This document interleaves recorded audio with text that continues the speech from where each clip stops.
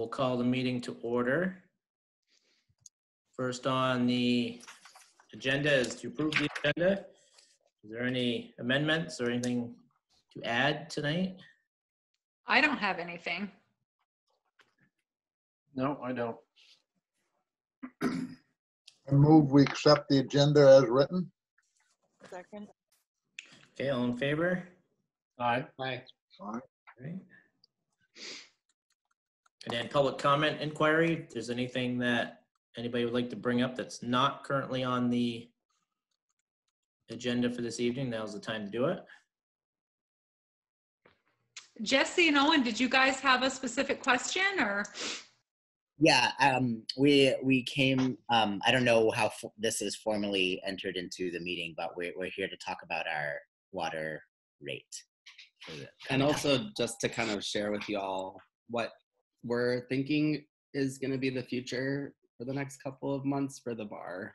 Okay, sure. So that's kind of connected to the water rate. Yep. issue. So water bills were just generated today, so they haven't mailed out yet. And then obviously part of the discussion we're going to have tonight is the new water sewer rates, but your specific EU and how that's calculated, certainly you and I can talk about too.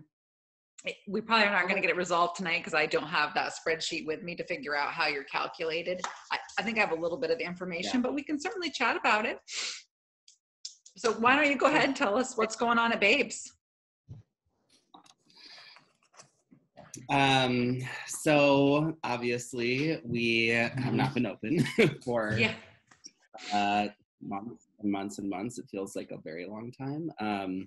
But I think we're just based on what we're expecting the governor's guidance to be, based on guidance for other types of businesses that are starting to reopen. It's looking like a diminished capacity max. It's looking like obviously a lot of different health standards that need to happen in the space. And with the diminished capacity, we're looking at about like 14 to 16 people maximum being allowed inside of the bar. And so I think for us, after like a lot of sadness and mourning and crunching numbers and having different types of ideas, like maybe we'll do carry out, maybe delivery, we're kind of coming to the place of, it feels like we might have to kind of hibernate for a little while. And that it's really like, obviously like the regulars are our lifeline, and big events are how we pay the rent. Sure. So like without both of those things, it's really hard to think about us being like sustainable. And especially when we think about the winter and added costs of winter, plowing, heat, all the things that happen.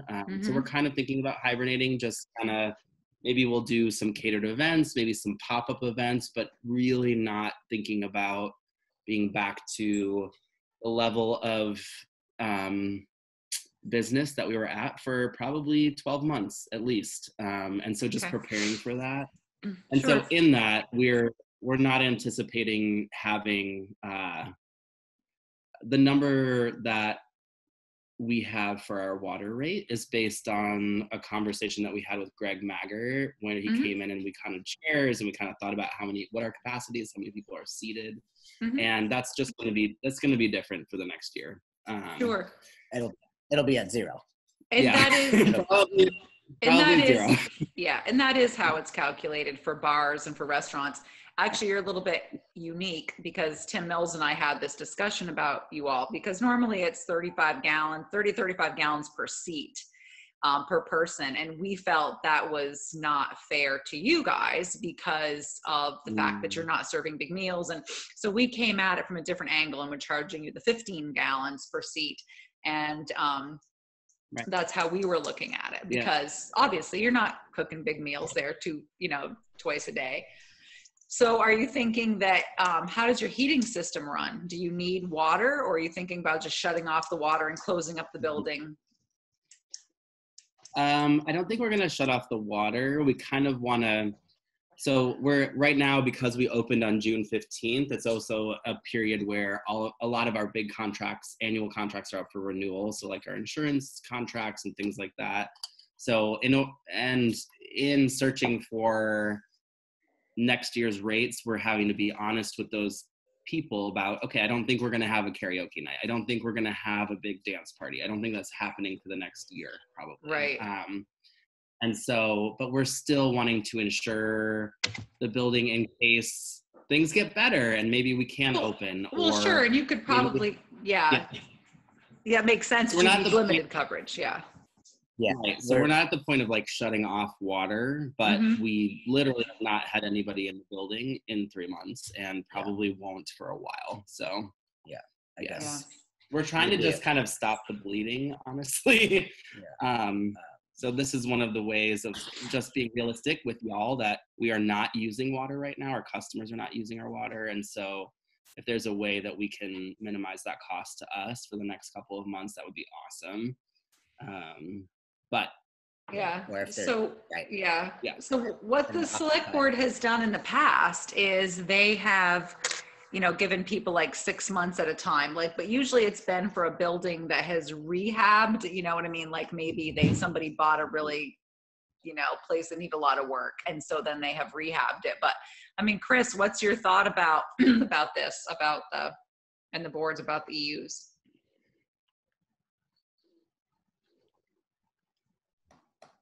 Can you hear me? Yeah. Oh. Yeah, I can hear you. Just trying to think through it. I mean, we're kind of in unprecedented time, so it's typically how we approach as water commissioners in the past is the rules are the rules unless what we did is to allow certain individuals to purchase places to fix up in the downtown. We've done some things where forgiving water or sewer for a period of time while they fix it up, which is not what we're talking here. I mean, and my guess that you guys are not the only ones that are going to be in that situation. So there's probably going to be some other business owners in town that are probably looking at things the same way you guys are. So I don't really know right now. I mean, what's the other board members thinking? I mean, it's probably something, in the past, we've done it on a case-by-case basis. But, right now, where the way things are going and, there might be some businesses that may not open this year or may open in a very less capacity than they're used to. How we're going to deal with that. Do we deal with it as everybody as a group together? This is what we're going to do as a town. Or do we continue to do it on a case-by-case basis? What do you all think? We have in the past done vacancy rates. I don't know how that would affect the businesses, number one. And number two, we have a board of abatement if it comes to that, and that would allow a case-by-case handling of each business. I don't know, that's my thought. But The Board of board Abatement. It's not for water and sewer. It's for penalty, taxes and penalties and interest, things like that, tax assessments. The select board Does that, okay. does that. I think that, if we look at the vacancy rate, that's a good option. I don't know how it applies to this particular case, but you also have someone else like Dave, the sandwich shop there, who hasn't been able to have any bodies in the building eating, but is still, functioning as a business in a way. So that's a different kind of scenario. So I think we have to stick with the case-by-case basis when we consider what to do.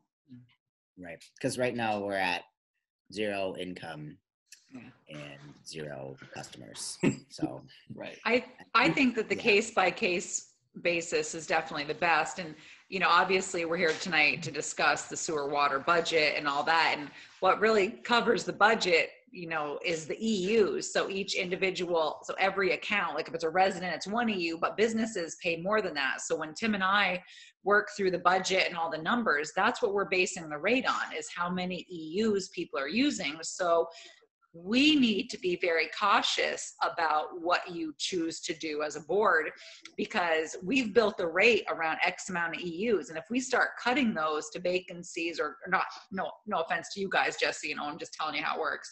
If we start cutting people's EUs and rates, then we're not going to cover the nut, which is, you know, the bill. So I'm glad you guys are here tonight to, you know, have this conversation.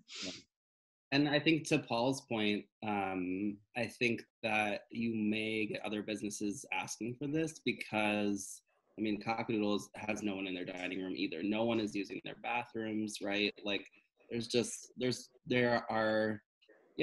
a different world that we live in right now. So That's true. we just wanted to raise it, see what was available, and we're honestly just crunching the numbers over here and figuring out how we can survive this. So it's an exploratory question, right? You know?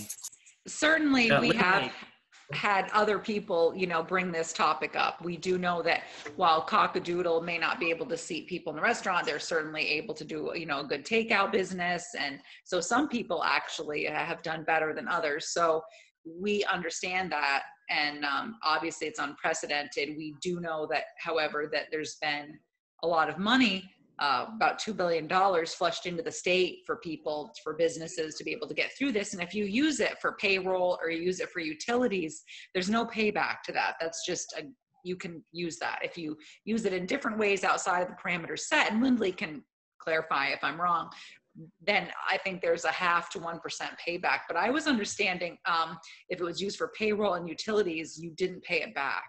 Was that your understanding, Lindley? It depends. That's again a case by case, the way they approve it. So, you know, without knowing details, and I don't think we need to go into those for Jesse. No, certainly not. It really does vary case by case, because like the Arnold Block has no employees, so we will get nothing from the government, right? Because we don't have employees, and it's all based on that. So it really is not, I think, the criteria we should go by. No, certainly not.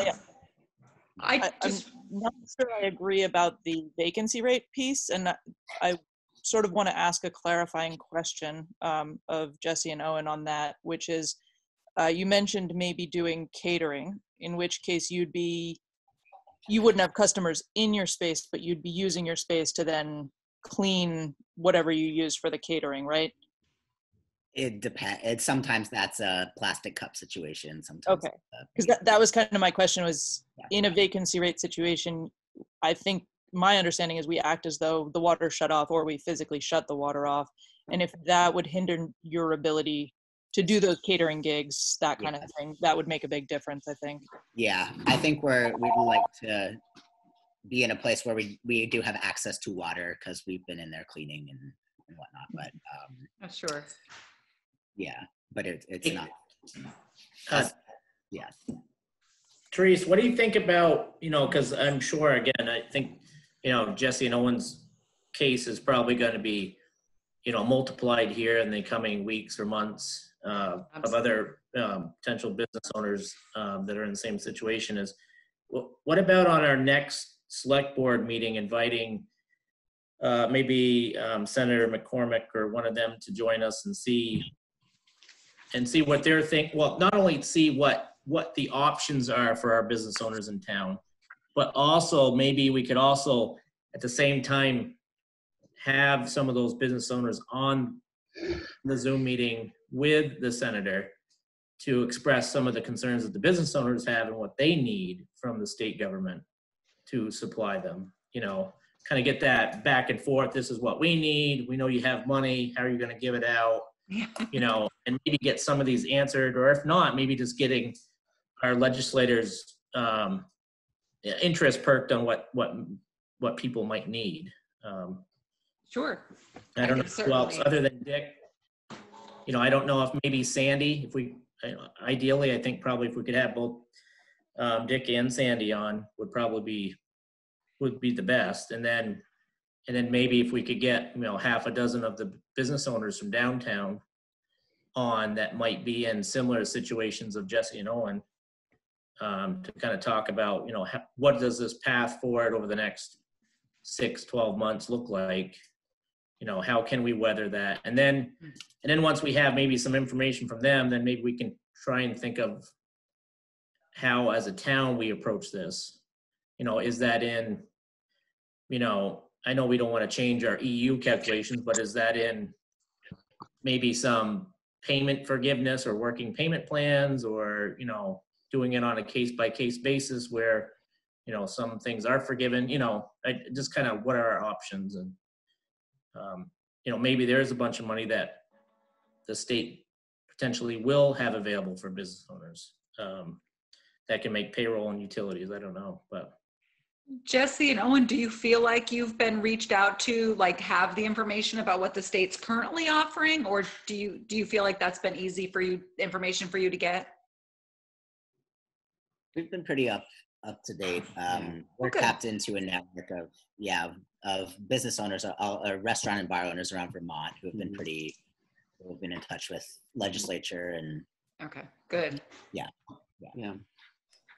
And we applied we were approved for a payroll protection loan. It's frustrating that we can't welcome our staff back right now because we still can't be open in the way. Right. It would be different. It would be different if we had a larger food menu, but because we have such a small food menu, the law still requires that we serve a meal when we do take out and carry out cocktails or beer. So there's just all these little pieces that it's hard to, people are like, when are you going to be open? We're like, there's so many little pieces that it's very hard to answer that question. But number one, we're not allowed to have our actual physical bar open right now. Yeah. And so it's just been hard to, it's just been hard to use businesses because I feel like a lot of the resources I've heard from other types of businesses are actually very helpful. But I think for the service industry, particularly the bar and restaurant industry, who are mostly closed right now and are also a very specifically cash, like it's just a cash flow issue. Yeah, it makes sense. It makes sense that you're in such a weird situation. We kind of were wondering about that, reading the updates and where you stood and when you could bring people in. And we're still trying to figure out if we're gonna be able to open a pool. So, it changes. And you're right. I totally understand. And I feel bad. I mean, it's such a tough situation for business owners right now, especially for someone like you guys. You hadn't been in business all that long, and then boom, COVID. So, yes, it's tough. Yeah. So our next meeting is on the 8th. Is that right? Yep. 8th. So we can get feelers out there to see if maybe Sandy and Dick can join us, and maybe at the same time, Lindley, if or Owen and Jesse, maybe you can get a half dozen of the business owners in town that maybe are most impacted by this to join us on the call, and they can express the frustrations that they're having on board, and if there's nothing set in stone now, maybe maybe Dick and Sandy can go to Montpelier and advocate for these folks. Well, and I was thinking about this a little bit, Chris, in terms of because I agree with you that we have, as a board, we have to think about this as a bigger picture. As the water sewer board, we have to think about what's the bigger implication here. But I also think that Jesse and Owen have a very unique scenario. And then really the other two businesses that are impacted that I think would change would be Cockdoodle and the sandwich shop. And those probably should be handled separately from, or thought about separately from Jesse and Owen's scenario because they're so different. But aside from that, whose business is drastically changed by customers not, I don't think in terms of water sewer usage, I think those are really the three businesses in our downtown that are drastically impacted. I don't know if others would make a case for somebody else, but for the most part, everybody else is still able to do business, still probably using similar levels of water. Like even here, we've left everything at pretty much exactly the same because we're using the same things we would have used. But it wouldn't be the same for like Jesse and Owen have no one in their building. So I guess I'm just saying, I think I agree with you that looking at this as a big picture is the right way to go. But aside from those three businesses, I'm not sure I can identify any others that are drastically affected in terms of water sewer. But I think you make I'm a open good to trying point. others. The insurance offices, Lindley, are working. They just can't have people come in the door, but they're all working. So you're right, Jesse and Owen are in a, sadly unique situation. I agree with you. Has anybody checked in with the Creek House, Ginger? They're fully closed, I think. They're not even doing takeout. But are they on water sewer? No, No. Okay. but she has a takeout window, right? She has a takeout window, but they've been closed since March 15th. Yeah. I don't think they're planning to do anything, at least as far as I've heard. That's a good point, Jesse. I'll reach out to Ginger. Yeah, I'll reach out to her. So thank you. Maybe in addition to what Chris is suggesting about our next meeting, and this is sort of a question for Tim and Therese, is there a way to sort of do some projection ideas of what might work, incorporating what Jesse and Owen's case is and what Cockadoodle and the Sandwich Shop cases are, and then sort of so that at that meeting we're looking at, here are one or two potential plans of what might work, what might not work, what numbers look like realistically if we do these different scenarios. I know you guys just did all that work, so. It's fine. What Jesse, they don't have that big an effect on us. It is a small effect. It does play a part in that. But like you said, the Cockadoodle's actually been fairly busy with takeout. And I've heard some stories from what's going on inside there, doing okay. Ginger doesn't play a part in this bill. So if we only have, some minor adjustments with the bar and maybe one other person, it's not going to have that big an overall effect on where we have the budget laid out right now. And it's only temporary too. Yeah, it's a direct correlation because there's a cost per EU. So every time we cut somebody from a regular EU to a vacancy rate. So sure, Tim and I could say, okay, let's say we bring Jesse and Owen to whatever, to say 0, and we reduce the Sandwich Shop. If we made a couple of reductions or not of specific businesses, say we lost 10 or 11 EU, then what you're going to see is we can do that. And what you're going to see is a higher rate for everybody else. And how much that will change is not going to be horrible, but we can certainly do that, Lindley. Run some options. I think it's good to look at that option and see what the impact would be of a couple of different scenarios. Yeah. That's not, you don't just snap that out. You got to have some numbers to actually lay with it. Trust me, I made the formulas that does the figuring. So you'd have to know kind of exactly what you're talking about and who would want out. Yeah, that's what I'd have to do, Tim, is you and I would have to sit down, figure some businesses, give them a specific change in our mind, you know what I mean? And then you and I would have to reduce the amount of reserved EUs and run them. So we can do that. Then I guess my comment would be, and Tim, you can weigh in here, is maybe you don't adopt the budget then tonight and you wait until next meeting to adopt the budget. Because if you adopt it now and then you make some decisions, which are all fine with us, maybe you need to do it. Maybe you shouldn't be doing it today. As long as you get it adopted by June 30.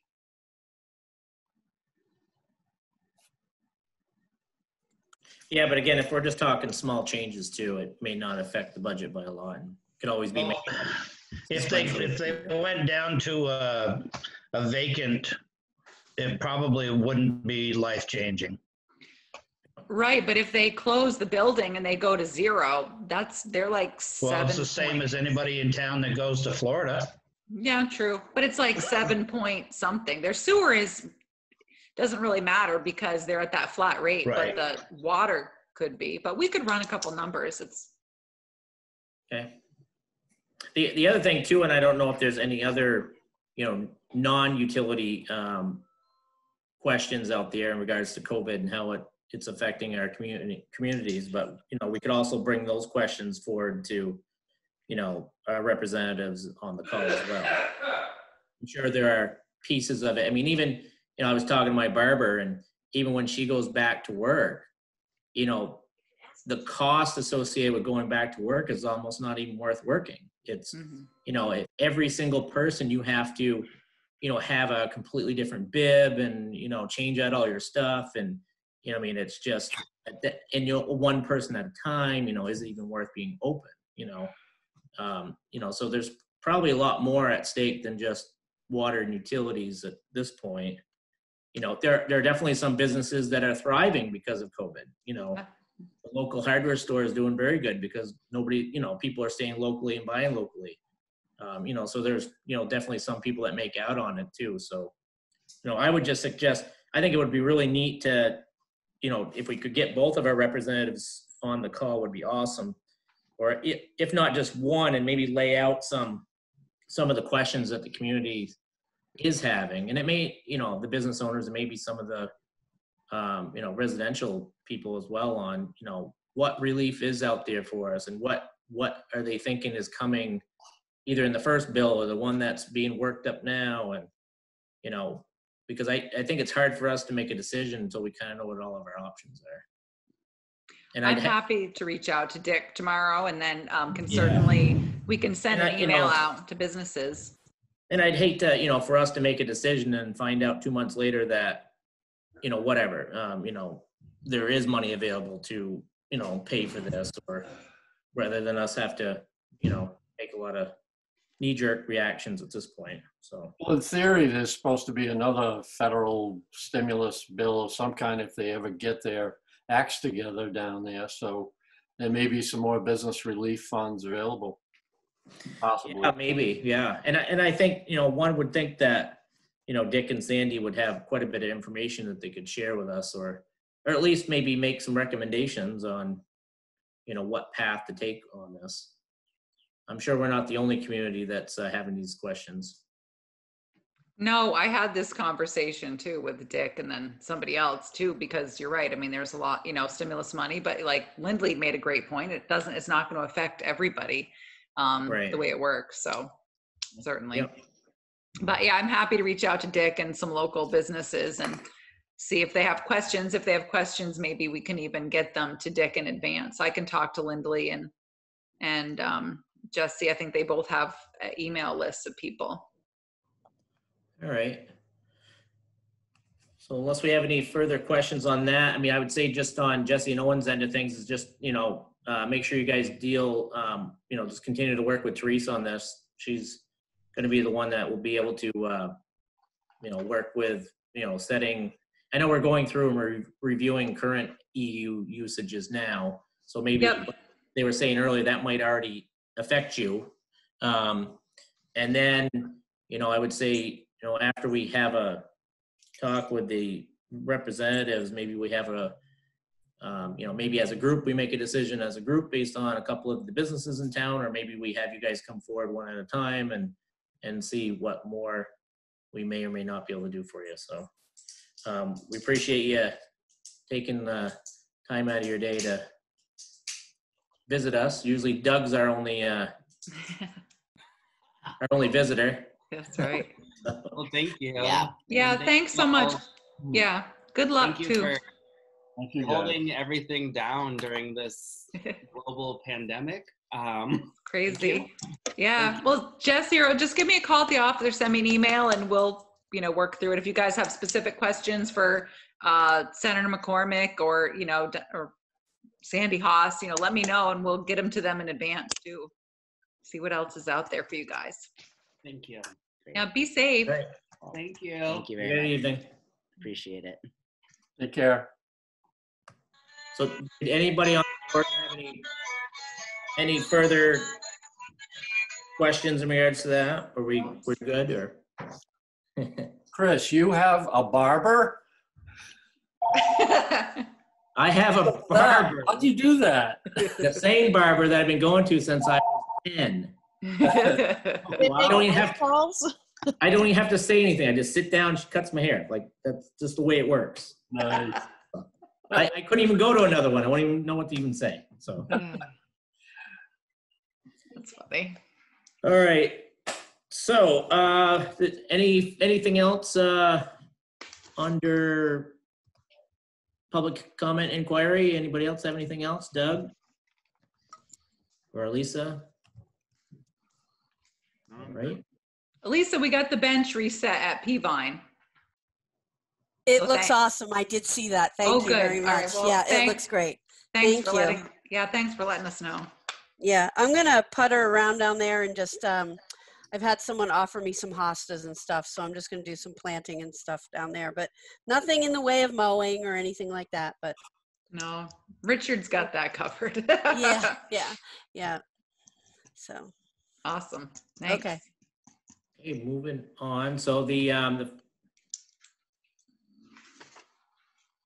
so next on, we had the water and sewer budget discussion and rate setting for 2021.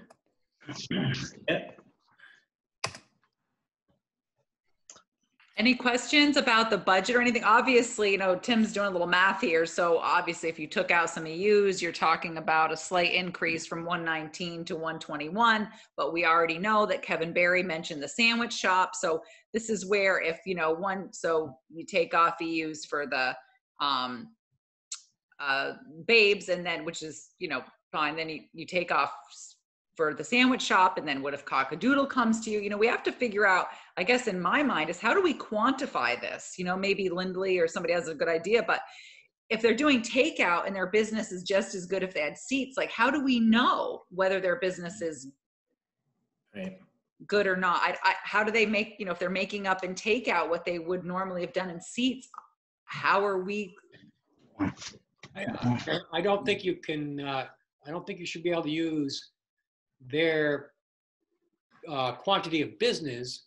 If they're not using the water, that's where it's at, because that's what we're charging them for, is to have the water available and how much they use and how much they deposit into the septic. So if they're having $1 million year but nobody's going in the store, that their income should not make a difference. Well, Mike, we obviously don't meter the accounts, so we can't really quantify how much water they're using. And maybe they're doing takeout, so they don't have people in the restaurant, but not everybody that's in the restaurant uses the bathroom. But obviously they're using water for dishes and, sanitizing. And maybe they're not the ones to do that, but I'm thinking more like the babes is the big one as far as what's going on there. Because if they use a little water, but if they have people, they use a lot of water. Yeah, sure. Probably Cockadoodle uses, that's a good point. Probably Cockadoodle uses 80% of the water when they do takeout than if they had people in there.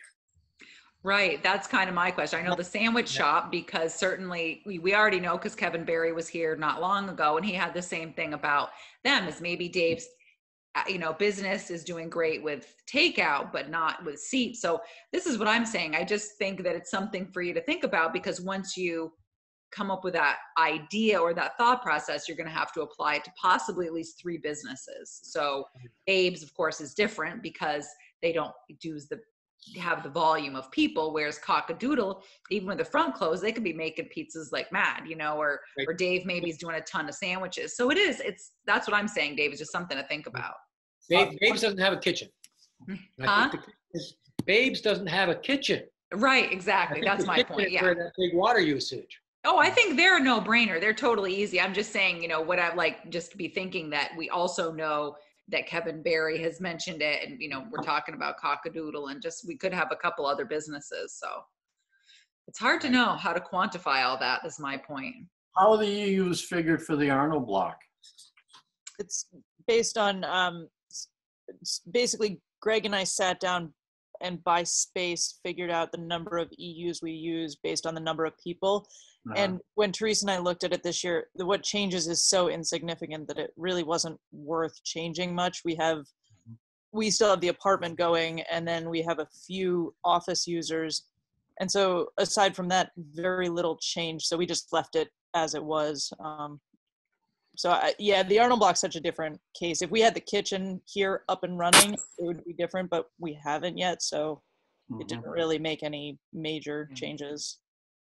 Yeah, it is. Usually each business is, if it's, she obviously is unique, and because of her uses, certainly where, someone like, Mills Hardware, those guys, we go by, what we did was decide, went through all the spreadsheet that we had for commercial businesses, made sure we had all the commercial businesses in it, and then applied the correct water supply rule to every business, which is something that had not been done in the past. We actually gained a couple EUs, lost a couple here, gained a couple there, but just making sure that everybody was treated the same so that, that's the way it's supposed to work.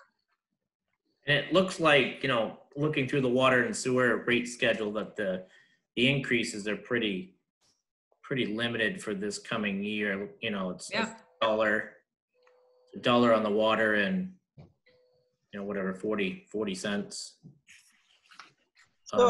sewer. I guess one question I had in that is, and it made sense to me that the, if the rates go up slightly, then the vacancy rates would go up because that's a fixed cost. Do we know why the vacancy rate actually went down on the sewer end of things? Yeah, I'd wondered that.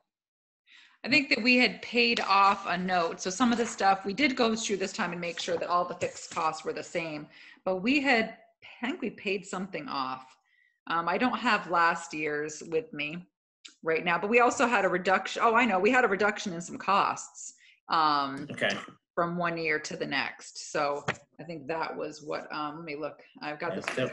I mean, that was pretty much the only thing that really stuck out to me when I was reviewing it. And I just said, oh, that's kind of interesting. The vacancy rate actually went down $1.70 or whatever. Yeah, we reduced a couple things. We reduced postage, we reduced legal services. So Tim had certainly made some cuts in his budget. Mm-hmm. We had reduced a grant match that we had, and we a few things like that. So we also picked up some EUs, so that when you pick up EUs, that also helps. Right. So we're thinking with the 21-22 schedule, that will start to include the water bond pieces? Yes. Yeah, okay. So we did, I know Paul had mentioned that, was certainly concerned about people taking a big hit this year when we knew we were having the water bond. So obviously we looked through the budget pretty seriously and to make sure that we could try to keep the rates. That was one of the reasons that we tackled the project of making sure that actually people were being billed what they should have been billed. Like Bethel Mills went up because they weren't, not everybody was being charged the same, and that was a problem. So we went through and made sure everybody was being charged uniformly, that everybody who had an apartment in their building was being charged for an apartment, and trying to make sure that across the board that we, we updated this spreadsheet that had been created a while ago that someone had created but nobody maintained. So we went through that this year with some, it took a while, but went through it. So we also gained a little, which was nice. All right. So what do you want to do about the water budgets? Do you want to adopt it now? Do you want to wait? I mean, what's your... Well, I think at this time, regardless, we're only talking the potential of maybe, a couple of businesses that are actually going to be affected by this utility.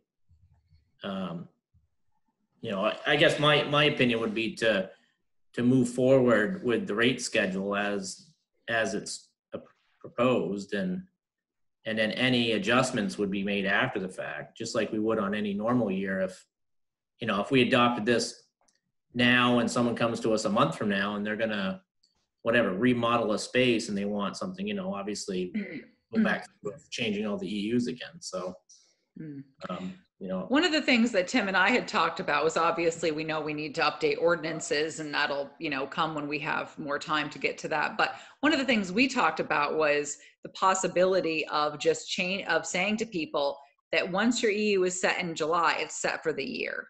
Because when we have these fluctuations, both the water sewer budgets owe the general fund money. So every time that we lose money, by reducing EUs or something, just more money that they owe the general fund. So one of the things Tim and I kind of went back and forth about was the pros and cons of saying, okay, July 1st, this is your EU. No matter what happens during the year, this is what you're going to pay. And then, so if a new business comes in, they win, right? They get to have some time where they are charged whatever the rate was before. But it's hard for us because we're not flush with cash. So every time we monkey with people's rates, if they go to vacancy, that's great. They're covering the nut at least. But if they don't if we shut them off entirely, then, that's hard for us. I think it makes perfect sense to look at it as a yearly or an annual schedule of, this is the snapshot at that time. And I mean, unless something majorly happens to the business or the resident inside that year, Right. any small little things, it just, you wait until the next year, and then you fill out your new questionnaire or whatever and make your adjustments. But Yep. rather than, in the past, there's been so many adjustments made to the accounts over quarters. And I think that's where we get ourselves in trouble a lot of times is, we're making all these adjustments. And It's true. Yeah, that's what Tim and I have been saying too. We were kind of hashing it out through the budget and just kind of back and forth about pros and cons. And so, but anyways, yeah, we were happy that the rates were, such a really small increase this year. We figured that would make everybody happy. So What about the school? Have they asked for any change? I mean, there's No. you're talking hundreds of people and there's nobody there. no, they Well, haven't. They don't pay all summer either. Yeah, they don't pay all summer. So we have be 2.5 months. And if they don't open in September, right. We currently they don't open in calculate. September, you mean? Mad parents. And Yeah. damn well better. Yeah. We calculate their That rate. building won't be standing. That's right. We calculate their rate, Dave, so that we take into consideration the fact that they're closed in the summer. So we do that when we, in their formula for creating, how many, John's always terrific about responding. So we know how many teachers, how many kids, this and that. So we know what their parameters, and we give them a break, obviously, within the formula for the summer. But this is exactly what we're talking about. At some point, there's going to be federal aid, and we can't give everybody a break because we can't afford it, and we don't qualify for the money. So the school, if they can get, because the governor is talking about all these school budgets going back to vote, and if they do that, they're going to be looking for some money somewhere. Yeah, I think see. that's a bad idea. I did see today that if the town of Bethel, so if towns have to borrow money because we can't come up with our school tax money, because regardless of whether we collect it, we have to pay it all to the school by June 30th. They did say that if we had to take out a tax anticipation note, that there's money available down the road that will hopefully pay for that, interest. But that's the thing is, I had this conversation with Dick McCormick, I think, and somebody else saying, look, we can't take financial hits, and he said we shouldn't have to because they flooded the state with, right now, $2 billion. And well, I think the school is going to be eligible for some aid to cover, they're part of the payroll protection plan. If the school got that, Dave, it also was cover utility bills. Okay. I don't know their financial situation. I was going to say, my wife works in another school district and they haven't heard anything like that yet. About the payroll protection? And the utilities. Yeah, again, I'm not super well versed in that, but what I do know about the payroll protection is that it was to be used for payroll and utilities, but whether or not the school qualifies, I don't know. Maybe Lindley knows, I don't know. Well, No, I don't think that the school even applied because they're on a budget. So technically everybody that had a contract through June 30th, they had to honor those contracts through June 30th. That money's already been slated for those positions. And so at least all the conversations I've been involved in from the administrative level about that was that every job that existed had to be maintained because the money was already technically there in a way. It's not actually there, but right. in theory it is. And so I don't believe that this would even qualify to apply for it at this point. I don't know moving forward how that would work.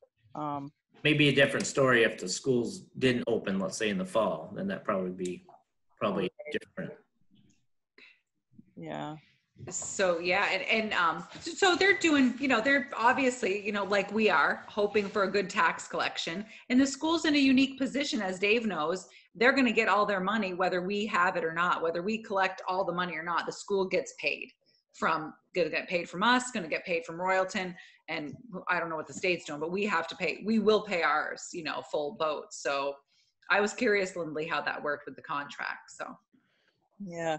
Can we, just to go back to the point you were making earlier, Teresa, about once the calendar year, once the rate is set, that's it for the calendar year, would that then exclude abatements, or would abatements still be allowed? Like if somebody came in and said, you know, whether it's the situation like Babes or even the Dylan McCullough renovating an apartment building, would we be excluded from being able to do abatements, I guess, is the question. Well, we don't know. We were just kicking around an idea. This is just what Tim and I were talking about. We were brainstorming about it when we were doing this, because we were saying, okay, Tim did these formulas, we did all this math, and you're trying to figure out, okay, every time we change something, it makes it a little difficult. So it's nothing written in stone, Lindley. Tim and I were just talking about ideas when we finally both have time to work on a new water sewer ordinance. So I don't know. It was just something we're kicking around.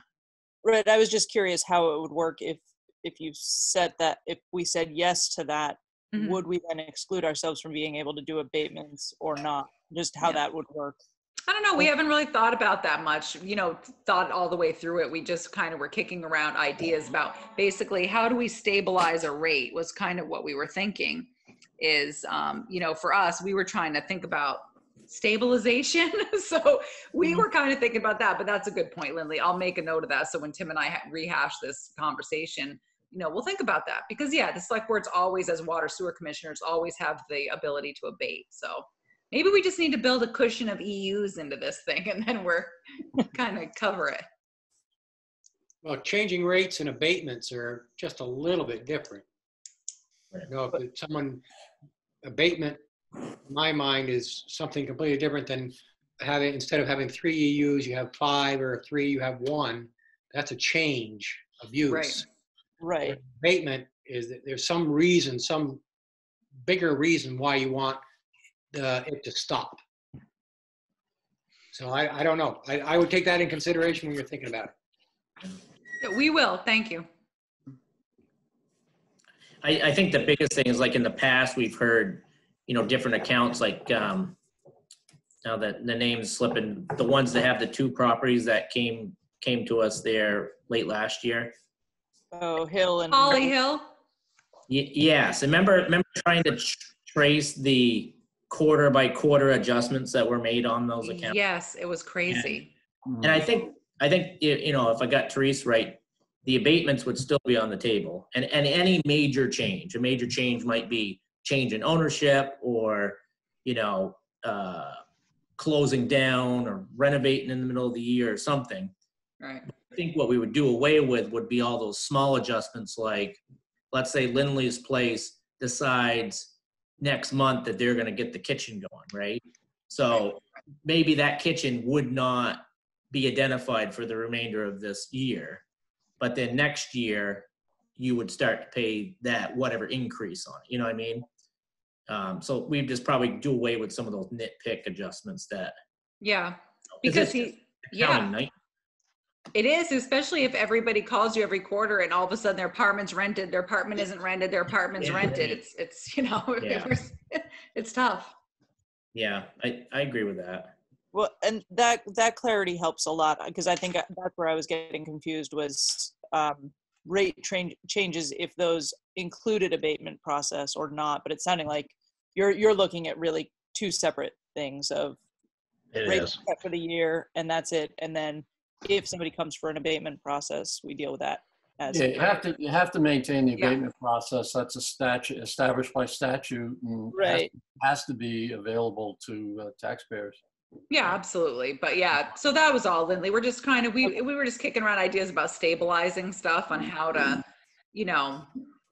keep consistency within the rate so the money keeps coming in, and so we can have the ability to kind of, deal with these changes.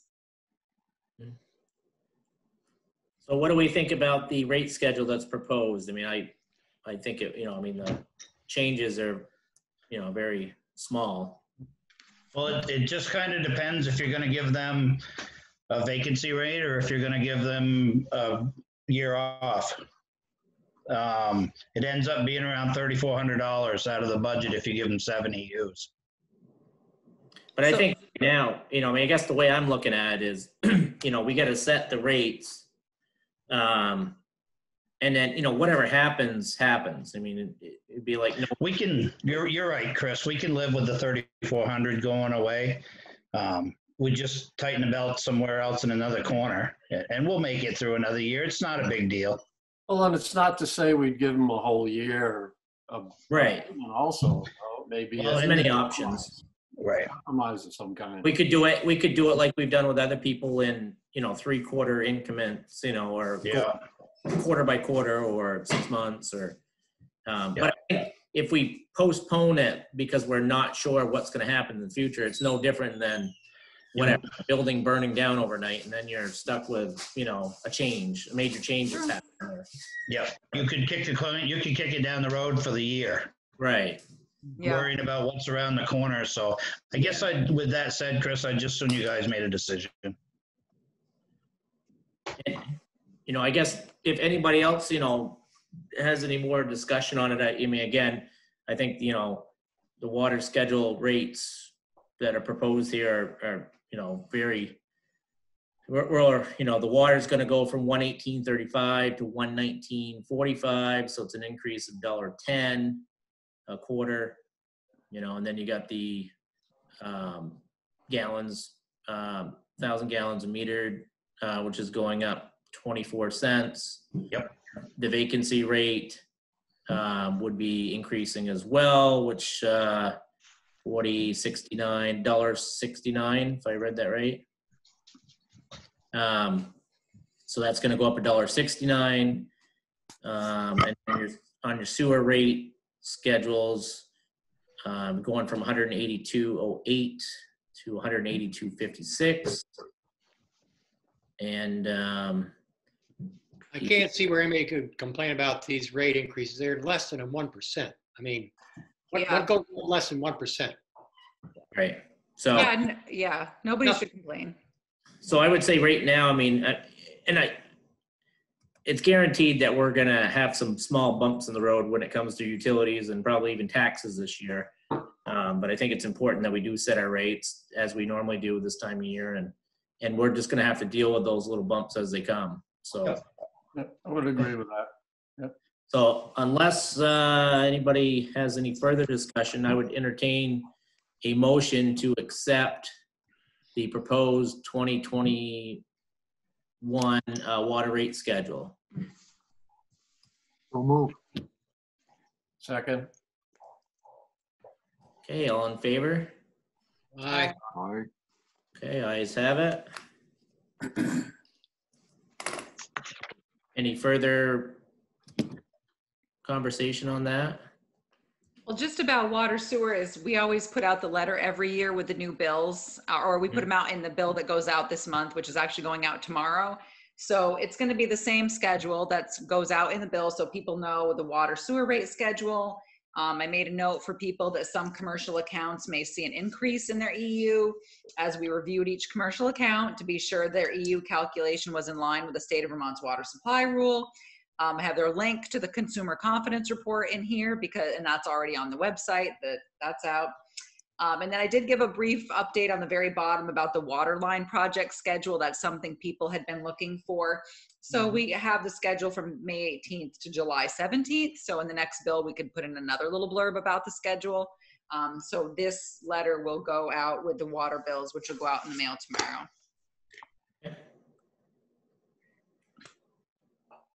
All right. Okay, we'll move on to roadside mowing bid. I didn't see anything, maybe didn't put anything in the packets, but I didn't see anything in the packet. No, there wasn't. If you looked at the Okay. town manager's report, it said that the roadside mowing bids are due Monday at 3. So I was gonna let you know. Oh, So- I'm sorry. That's okay. I thought it meant, yeah, okay, gotcha.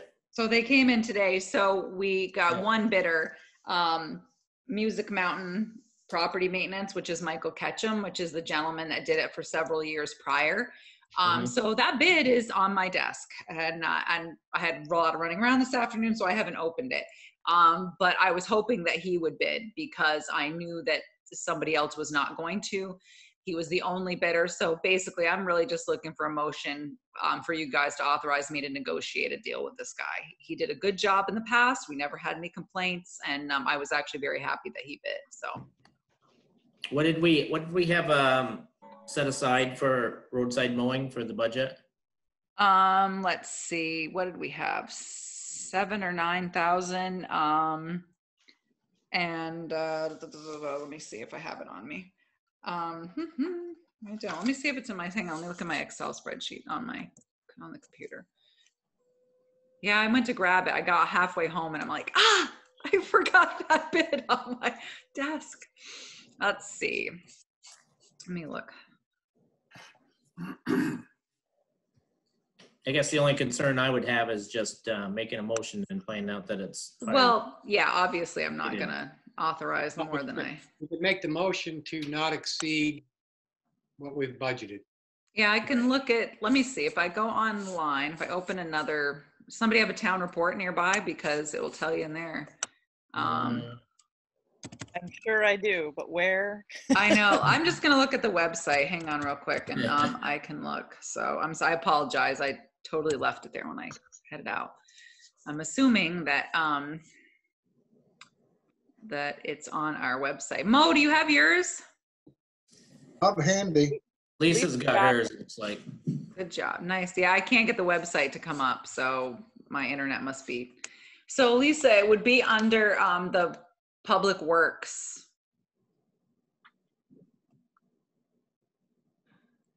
She's looking. Yeah, I don't have mine here. And I can't get on the website for some reason, of course.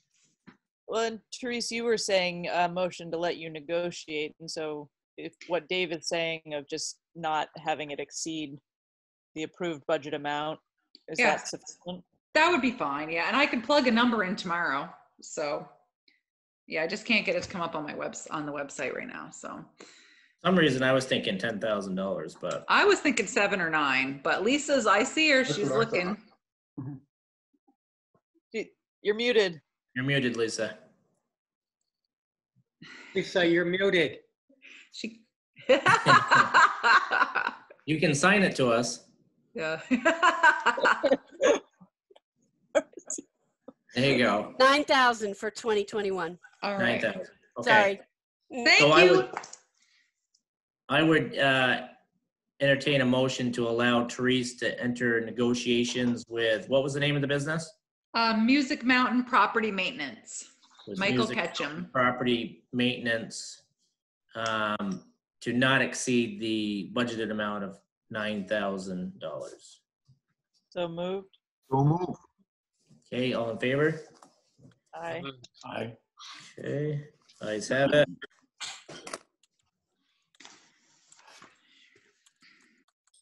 Abby's eyeing in the background. All right, and anything further on the roadside mowing? No. Did we have an idea when we would do the roadside mowing this year, Grace? Yeah, I said that, told them they could start July 1st and it had to be done by August 15th.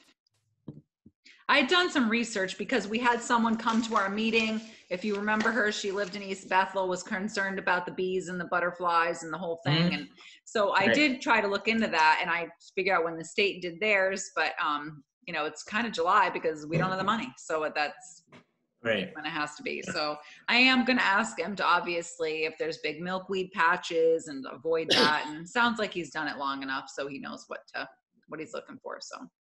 Okay. All right, next up, we have the line of credit at Mascoma Savings Bank. So we're looking to extend the terms of the current line of credit that we have with them. Yeah, and then, yeah, for the April flood. So the current balance is $283,046.88. It's on the documents you received. I have a check which will be going out with this. We got some money from FEMA, so we'll be paying down another $127,097.69. That was in the report. So obviously we don't have the money to pay this off, so we need to extend it. It's going to require signatures. So you can make the motion and all that. And then if you could just come in individually, if you come in the handicap entrance, park near the mailbox is you can come in my handicap and just bring you right into my office, and I will put it right there on the shelf. I'm going to be out of the office around 10 to be at the rec field, but people could just come in and sign it, and I could leave it flagged for you right there if that works for people. So after the payment that you have, it looks like we'll still have a balance of about 155,000. Yeah, and that doesn't include if I have to take a draw, which I might to pay for P-Vine. I'm getting the study done right now, the hydraulic study for Pinello, and I already talked to FEMA about the possibility of requesting an extension because I'm not going to be able to get that new bridge in this fall because of COVID. We're already behind on the hydraulic study, and I need that information to obviously do the bridge design. So, but I may need to increase this to borrow money for P-Vine, but I'm also hoping as projects are finishing and they're getting through FEMA that we'll get the money. I did reach out to Kim Cancanera the other day at the state, Chris, after our last meeting, and she said that looks like I'm getting ready to get some more money as well. So as I asked her how long after it's set, that they approve our project, do we actually get the money? So we're waiting. So in the paperwork that you have here, it says to extend the line of credit of $283,046.88. Right. Does that actually, you said you're making a payment at the same time. So does that mean the loan now would be 155,000 instead of 100? No, because we need that cushion to pay. So no, it won't. That we'll need to extend because I need a little room on that line of credit to borrow. Because it was a line of credit up to. Well, that was going to be my next. Yeah. That was going to be my next question. Was what? So you're saying right now the line of credit max would be $183,046.88. 283. I'm sorry. Yeah, that's really the way she wrote it was for the principal. Let me look through because when we got it originally, we got it for more money because obviously I took out like $650,000. And so basically what she's doing is she's giving us this 283 and then we'll pay down on that. So, but it'll give us a little more room in case we need to borrow for P-Vine. And then obviously by the time Pinello comes around, this thing will be renewed. So I think we'll be okay for money wise. Okay. And that extra interest, is that something that we've accounted for with the $110,000 number that we put in the budget for town meeting day, or? We didn't know at the time because we were hoping that it would be covered through FEMA. So we weren't sure. But it shouldn't, hopefully it covers out because we've got a project like P-Vine came in under bid, the bridge came in. So I'm hoping, Chris, that it's in there. If not, we'll have to pick it up in the next budget. Okay. Because we were hoping FEMA was going to pay for the interest on our line of credit as well as our audit, the other extra audit. auditing.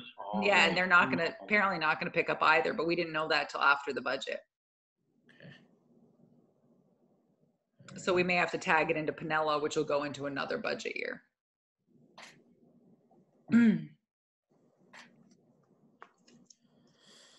All righty.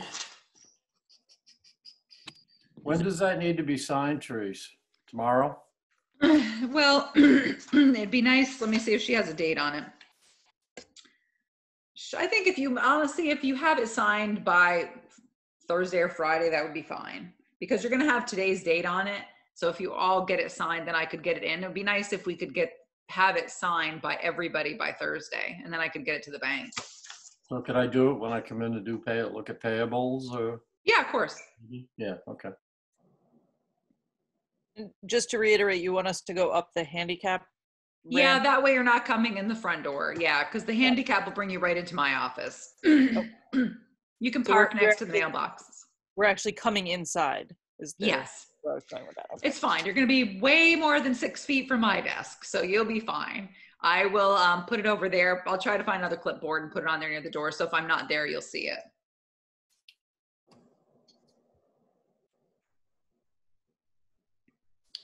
Okay.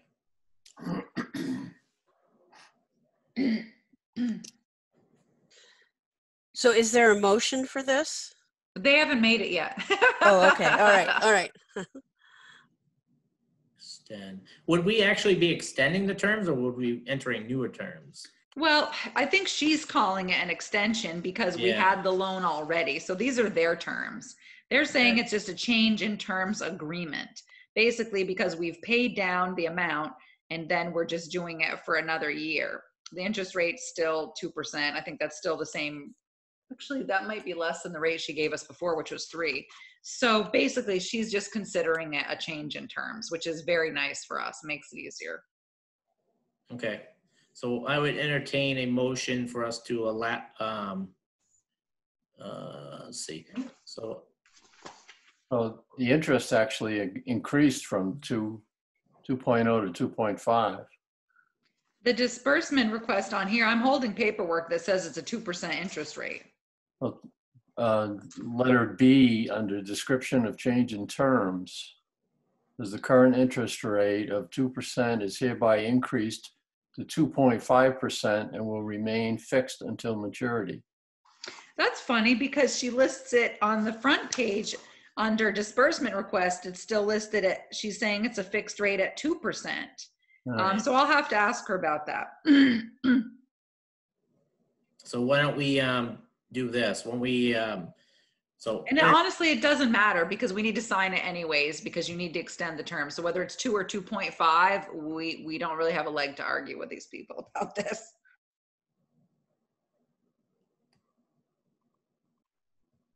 Yeah, because you're right. But it's funny how she says that in the beginning. I didn't catch it. If anything, rates have gone down, they shouldn't go up. Yeah.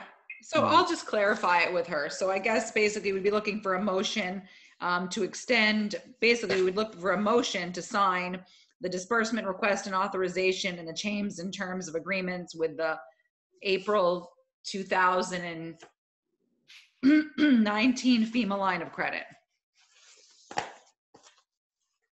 Okay, we'll get somebody to move that. So moved. Move.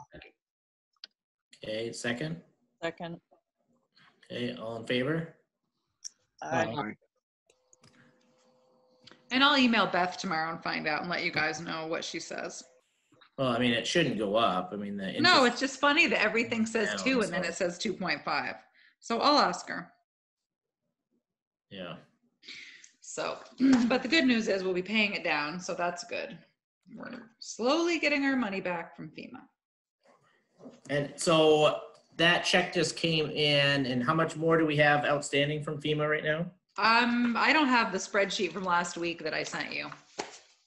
That Yeah, I was because we got all that. We had got our federal highway money. That was the biggest pinch, was the federal highway, and we got all that money back.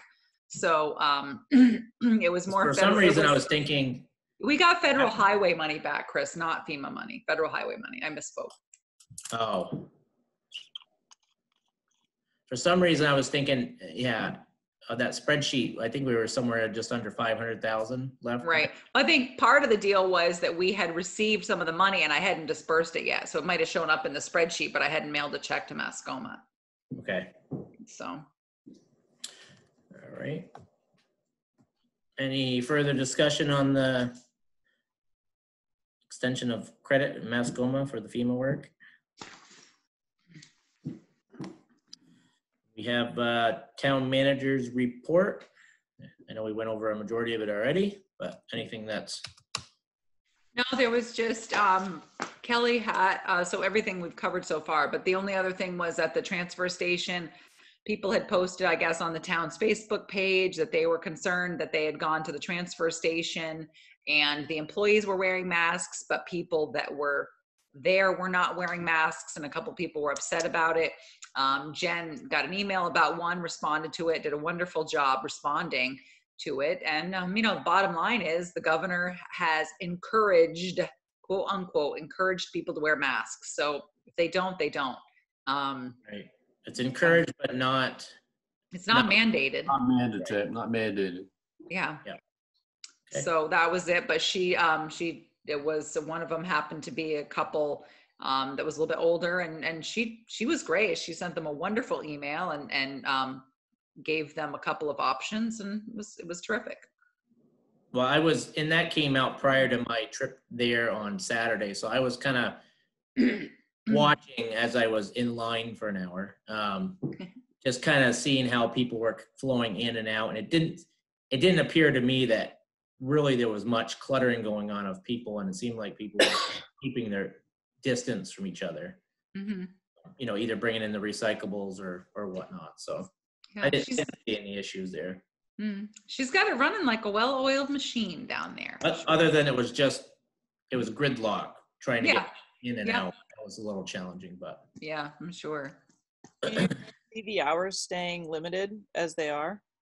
I do actually. I think that I do see her staying at possibly. I mean, it's up to the BRTS board, of course, but I do see her staying maybe to the 7 to 1 once they open again. Maybe something different for contractors. Her and I have discussed it. I think it's a great idea because it may reduce overtime down the road, because then people are gone by 1 and it gives them a chance to actually get some other business done. People will be trained to stick to the 7 to 1. Nobody will be in the office. I don't think she's going to open the office back up, which I think makes a lot of sense. And so, it'll obviously depend on the BRTS board, what happens down there, of course, but I think that she has some really good ideas, and certainly Mo would be better to comment on that than I would.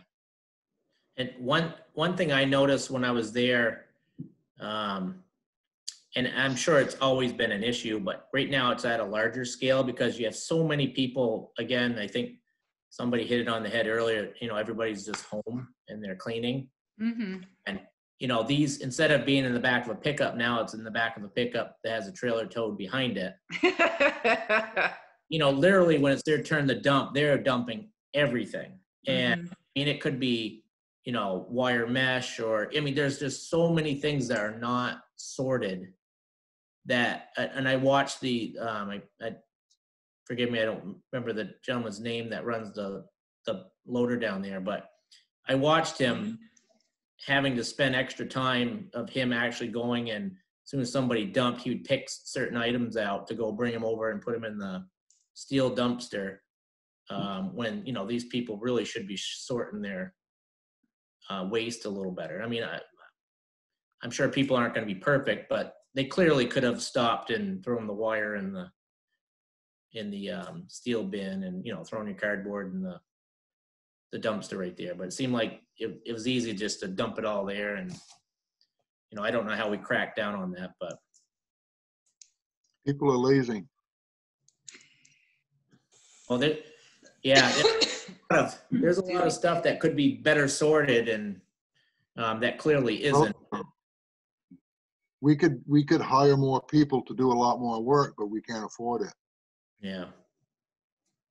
So I did notice that this weekend, that it seemed to be putting a little extra work on the gentleman that was there. That Wayne. Yeah. It'll be Wayne.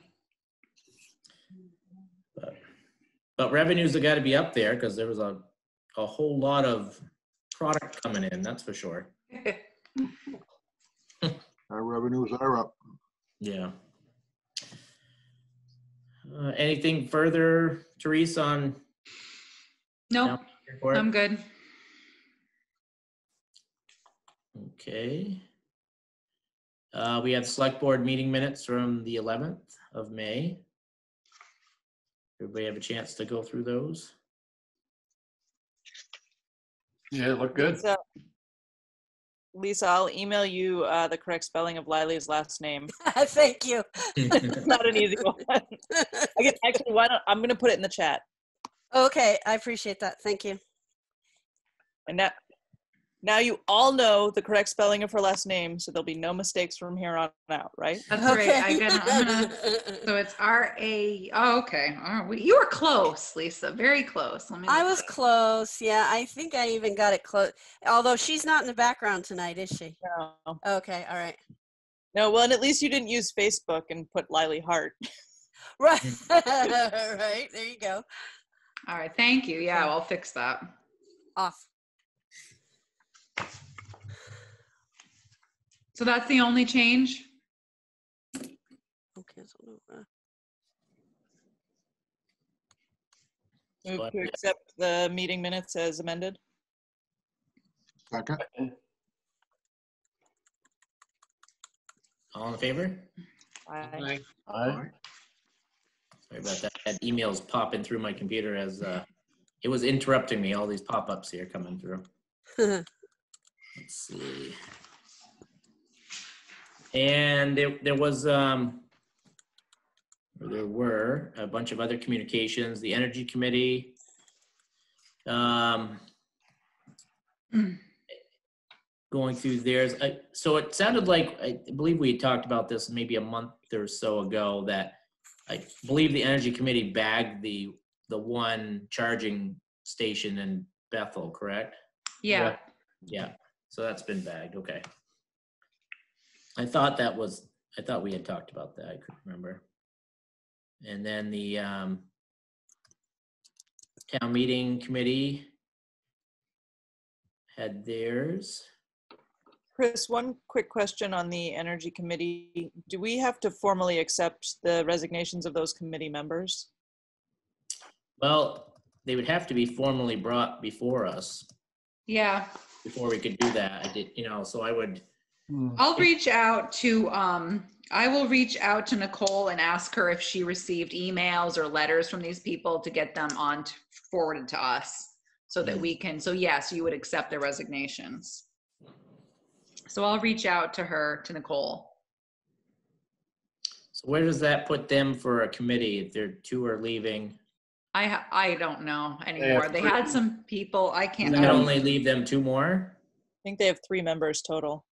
3 total now. Because they had a couple other people that were interested, so I'm not sure. And then with COVID, I don't know if they've picked up any more or not.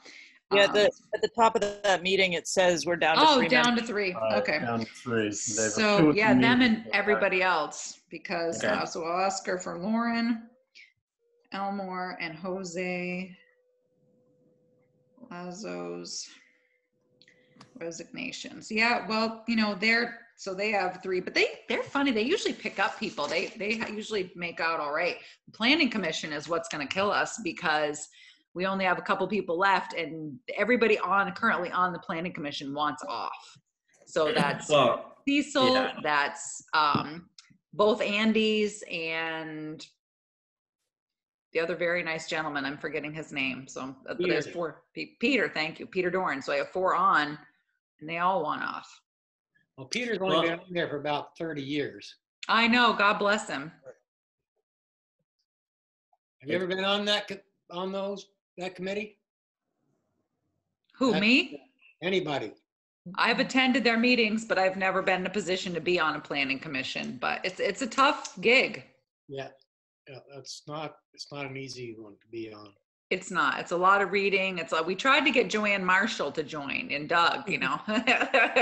Joanne, we needed someone to crack that whip, but. and they're at a real critical point in the change to the planning too, the town plan.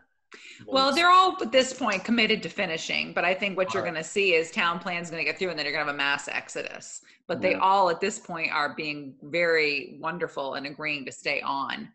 Certainly I have done some of the work, Dave Aldrighetti, like any pieces that we've received, I've got from Sarah Wright from 2 Rivers, so that I've reviewed them. I made changes to like highway.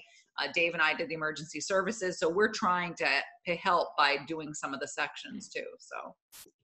I don't know what we do at this point, but that it's kind of sad because the town has really turned things around quite a bit here over the last 4 years or so, and now that we finally have good momentum going forward, and now we're losing our committee members slowly, and there really has been no new committee members coming on here over the last couple of years. And yeah, it's hard. People are, they're busy, and then of course COVID, and we have had some people that have continued with Zoom, but people are busy.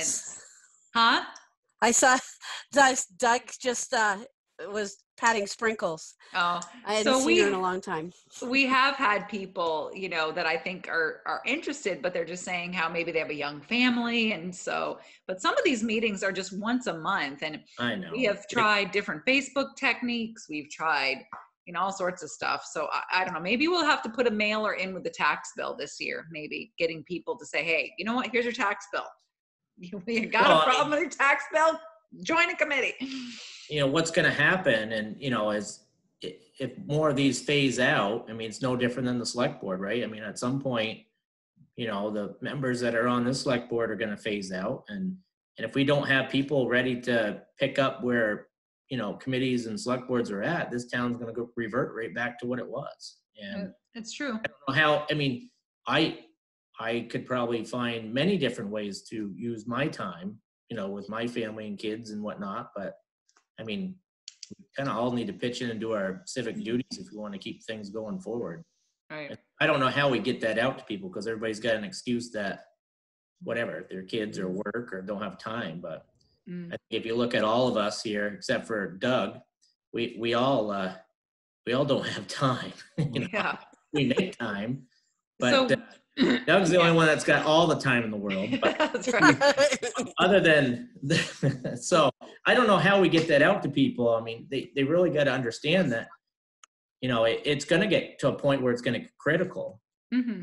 Well, I think it is. I mean, with the Planning Commission, I think we're there. And we have done Facebook posts. We have had stuff at town meeting. We've done announcements at town meeting. We've had things in the newspaper that never gets us anywhere. So I just made a note on my thing. Maybe we'll do an insert into the tax bills and just say, look, you know what? We're asking people to give a couple of hours a month. And maybe we'll think of some really catchy wording. But Chris, you couldn't do anything with your time that would be more fun than this. No, probably not. What's his favorite group? Well, you know, the idea too with, you know, whatever it is, if it's a select board or a committee, is, you know, you never want a mass exodus of people. I mean, you want to be able to, exactly. You know, it takes time. I mean, I remember when I came onto the select board, the whole first year was really just sitting there, absorbing information and learning the process. And it takes time before you can actually be, you know, positive to your group and, you know, have a say and know what you're doing. And like the Planning Commission, I can't imagine if we went from, you know, if everybody left off that committee and you had all new ones. I mean, what, you know, I know. Not only pick up the pieces, but actually be productive and positive going forward with that. Well, we went through this winter before COVID. Kelly and Pam and we went through the 911 addresses and tried to go up every single road in our minds to who lived there. We sent out personal invitations. Doug and Joanne got one. And so we tried to think, we asked people, you know, who else would they know? They gave us lists. I mean, we sent out, got easily 30 to 50 personal invitations inviting people just to the Planning Commission. Yeah. But and I think it's challenging because people, when people are asking for names to join a committee, you know, they think that it's, I mean, even though it is optional, you know, they think it's more of a, you know, oh, there's a bunch of other people out there that'll do it. I don't have the time. And I think people really got to know now that if we don't have functioning committees, then we're going to be in trouble. I know if anybody has any great ideas, I'd love to hear them, because we have, I mean, as I said, we've done personal invitations, ads in the paper, Facebook posts, town meeting. I mean, we've done, so we'll try the tax bills. That's something new. I even had researched some kind of catchy language to try to get people's, you know, laugh, or to kind of get them to look into it a little more. So we'll try and insert in the tax bill and see. I've got a brilliant idea, guys. What? You join the Planning Commission, you're allowed to drink at Babes. All the people that join the Planning Commission are allowed to drink at Babes. We'll be All right, beating them off Paul, with you're not allowed to leave the select board. Damn. be beating them down the stick. We need more people. That's true. We'll start holding the meetings at Babes. That's right. You need 14 seats. We'll get you 14 seats. That's right. You can only have 14 in the building. You'll have people clamoring to be on this. We could. That's right. I think You got 9 people on the committee plus the servers and a minute taker. You got 14. You're there. Yeah. No, I don't know how we do it. It is frustrating because we have, gotten the town kind of going in a really good forward position. I'd hate to lose all that. And again, if people just leave all at the same time, it's, it takes years to rebuild that. It's not something that if you found 5 bodies, you're going to be able to just take off again. It takes time. I'll reach out to some other people that I know in municipal government and see what they've done, how they've found people to volunteer. Probably it's a lot of shaming people into it. I don't know. Guilt? I'm not sure. Good job for Julie, Dave. Yeah, go ahead. You let her know. You ask her. I will. Yeah.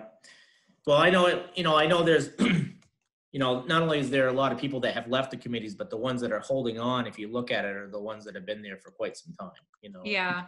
It's a matter of time before they, just really can't do it anymore. Right. Yeah. Peter Dorn, he told me, he said, Teresa, I'm just tired. I've been doing this for 30 years. He's like, but God bless them. They've been hanging in there. So, all right. Well, I'll ask around, see what people have done for ideas. And obviously, if anybody wakes up in the night with some brilliant idea, call me tomorrow. Already given you mine. There you go. That's it. Babe, sorry, we got that one down.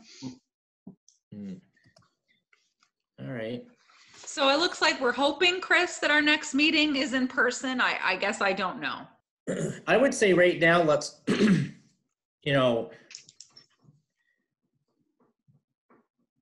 it's challenging because the governor's address on Friday was very difficult to understand because he relaxed, he extended it for a month, but he relaxed some of the wordage that comes along with it. So it was kind of challenging to really figure out where you stand as a business owner or a person. And it does say right now, currently that, we can have up to, a group meeting of 10. And we currently have 8 on the phone. So, I don't know what we want to do as a group do we want to show our support for people that are opening back up by, meeting in person? And if we do have, certain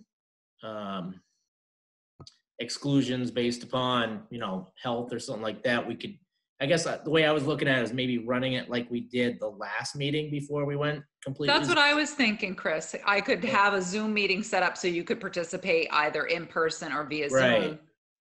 And then maybe we can transition back that way, over the next meeting 2 or 3, go from, Zoom to kind of half Zoom back to hopefully, a normal setting.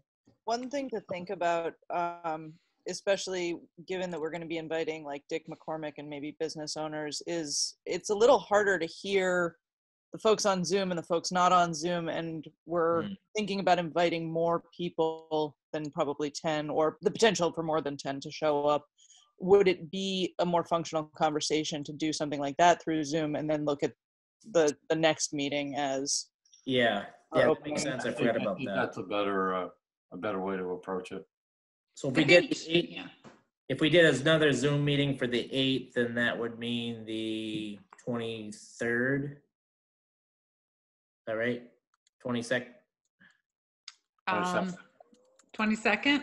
22nd would be our first one, and I guess the 15th is when the order is supposed to run out again, right? All right, so we might know more by then. Yeah. Lindley, don't you have addresses for the businesses because you were in the group with Jesse and Owen? Yeah, and I was gonna talk with you separately about that. We do. I'd have to go back in and look at who's we've actually gotten to sign up, but I think we have most of the downtown businesses plus some additional ones. But you're talking for water steward, right? No, well, or anything. I guess Chris was saying for both. Maybe what I'm thinking is I wonder if you could just send everybody an email and say, hey, we're trying to get people together for this meeting. Maybe they would be willing to send me their questions in advance. If they had any specific questions, then I could get them to Dick McCormick and Sandy Haas if she's I don't know if she's even doing anything anymore, but I'll ask Dick if he's available that night. And then, but if I had the questions in advance, even if he can't come, maybe he could give us answers or Right, point us yeah, in the right direction. I was going to reach out to you about contacting that list. My other thought was, since Sandy's sort of on the way out and might not influence us as much, seeing if Allison Clarkson, so we'd have a House and a Senate representative. Yep. So, and I'd be happy to email her. Okay, that'd be great. So we can chat more details tomorrow, but Yeah, yeah. thank you. Yeah, that'd be good. Okay.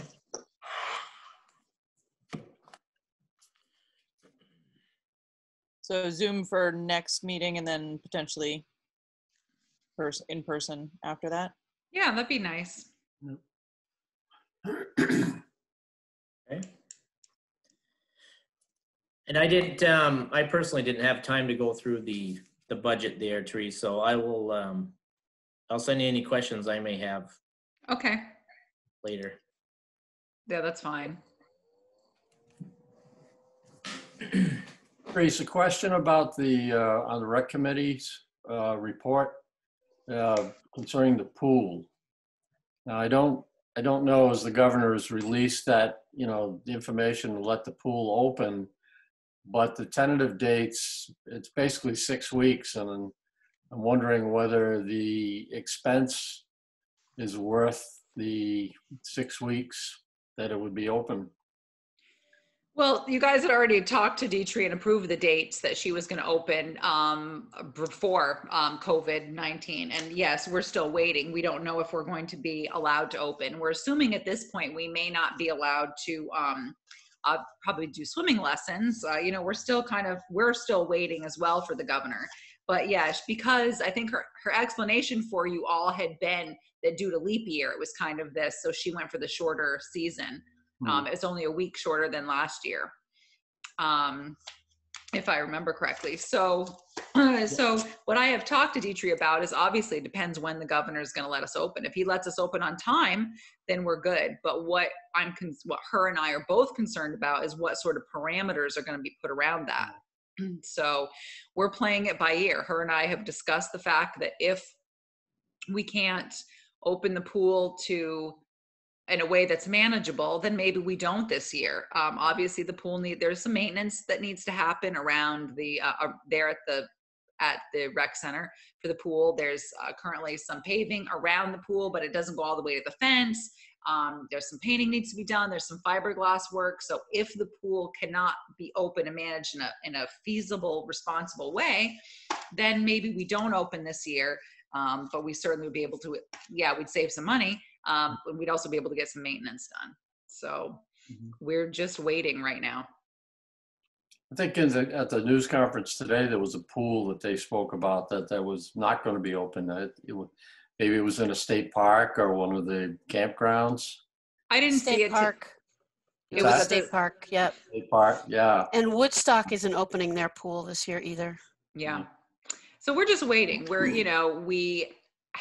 We don't know yet. We have some possible, lifeguards. And like I said, we didn't plan on probably not gonna be able to do swimming lessons. And if we can't do swimming lessons, we would like to do a mailer to the community, just reminding people about water safety. We have had some drownings in the area. Just reminding people that there's links out there via the Red Cross for parents to be able to watch, something about water safety and maybe even just working with their children on previous skills that they'd learned at a prior, level of swimming lessons, but we don't know. So like I said, I didn't see the governor's thing today, and I wondered that myself because there was a pool at least at one of the state parks that I could remember. And some of these people are just making their choices now, like Woodstock. Yep. They're not being mandated by the state right now. Yep. And if we can't open the pool, then we probably can't do Family Fun Fridays. We're just really not sure right now. So there was some other recreation stuff out today, and I looked through it briefly and sent it on to Dietrich to look, but still was pools and beaches weren't open. So I don't know. Well, I mean, I know it would be nice to see the pool open, and I know the biggest thing that comes to mind is kind of kids and safety, and if the pool doesn't open, then they're probably going to be swimming in the river, right? And, Exactly, and that is the Dietrich's.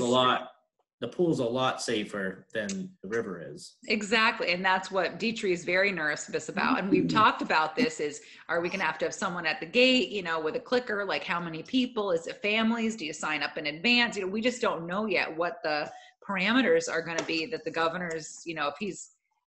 I have a feeling there's going to be some restrictions. We just we'll find out what those are and how we can manage them, and if we can. Yeah. All right. Does anybody have anything further? I'm all set. Is there an update at all on the tax collections, how that went? No, because everything was due Friday, so we were just processing today, Fridays, and then of course because you all accept postmarks, so I'm probably not gonna. I won't know till the next meeting what we're looking at. Well, Doug kind of looks like a lifeguard. So I can only doggy paddle. it's a small pool, Doug. You don't have to, you could jump in the water wings. We'll be all set. I throw him a donut ring with a rope. Yeah. Oh God. All right. Oh, that's funny. Well, there obviously must be a cutoff date of when we need to, go forward or cut bait with the pool, right? Well, we were talking about that this afternoon, actually, because she has a head lifeguard that has the opportunity to take a different job. And we were kind of just saying, what point are we going to call this? And I honestly, I'm going to reach out to I'm going to write to the Agency of Commerce and Community Development tomorrow and just say, look, any idea what we're looking at here? Because we need to fish or cut bait here and figure out what we're going to do. Because obviously, even if we open, I really doubt we're going to do pool passes. We're probably only going to be able to have to make people pay as they come. And if we can only have X amount of people in there at a time, then we're going to have somebody at the gate turning people away. That's going to make people unhappy. I'm not, otherwise, are we going to have them book it in advance? I don't know. So I'm going to write to the Agency of Commerce and Community Development tomorrow. That's what I told Dietrich this afternoon, to see what they're thinking. Well, and if it is limited capacity, which I would imagine it probably will be, then they, if we do open, you got to look at things instead of paying for the day to sit at the pool, you may be paying for an hour or two to sit at the pool. Yes, that's what Dietrich and I were talking about. And then it's going to be, okay, we have limited lifeguards, so now we're going to limit the hours of the pool. So maybe instead of opening the pool at 11, we open it at 1, and we're there from 1 to 7. But it's just going to be tricky because we're going to end up, we could have turning people away. So. And how do you do a no contact, situation there at the pool? Exactly. We're just not sure. So I had told her and I, and actually Maddie, their daughter, Maddie Feeney, who was, led the pool last year, was at the office, and we all kind of chatted about it. And I told them both I would write to the Agency of Commerce and Community Development tomorrow to see, they've got to be thinking something right now. Give us, just give us something. But yeah, my worst fear is we call it and say, no, we're not going to open. And then all of a sudden the governor throws the doors open and we're going, and people are mad. I don't know. All righty. No easy answer on that one. All right. Anything further, or are we all set for the night? I'm I move we adjourn. Okay. Second. Second.